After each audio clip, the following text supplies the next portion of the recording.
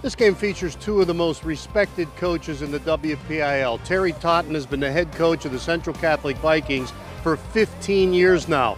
His team won the first 6A championship 3 years ago.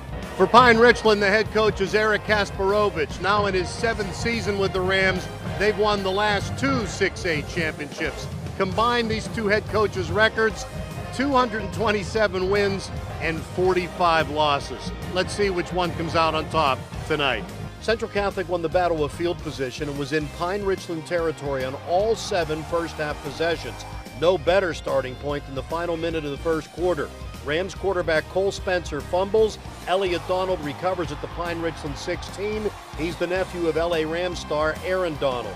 3 Eddie Tillman runs and the Vikings had a 6-0 lead with the extra point blocked. Tillman had 112 by halftime, his 4th straight game over 100 yards rushing. The next time they got the ball, Central put together an 11-play drive. Tillman scores again. Again the extra point block, 12-0 Vikings with 3:07 to play. But both teams would score before the half. The Vikings go to the air, Dom Pito finding Sherrod Lindsey. After the 2 blocked extra points, they run for 2 with Tillman. It's 20-0. But Pine-Richland finally gets into Central territory in the final minute. A big personal foul call against the Vikes, and Spencer scores. Zach Waryanka adds the extra point, 20-7 Central Catholic at the half. Any thoughts of a Rams comeback were quickly extinguished early in the second half. The Vikings held Pine-Richland to a quick 3-and-out, and on their second offensive play, Tillman flew down the right sidelines. 43 yards for another score. It was 26-7.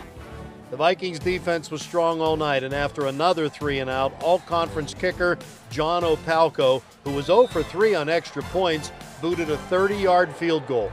That ended the scoring. 29-7, Central hands Pine-Richland their first loss since the state semifinals last year. Field position is always important, but you were in their territory every single possession except for your last one. How key was that?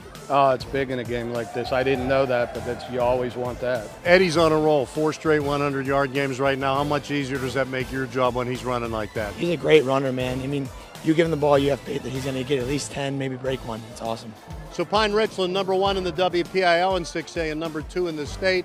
They'll return home to play Cannon McMillan next week. It's a big win for Central Catholic. They had lost 3 straight to Pine-Richland, and they have to play 3 of their last 4 on the road.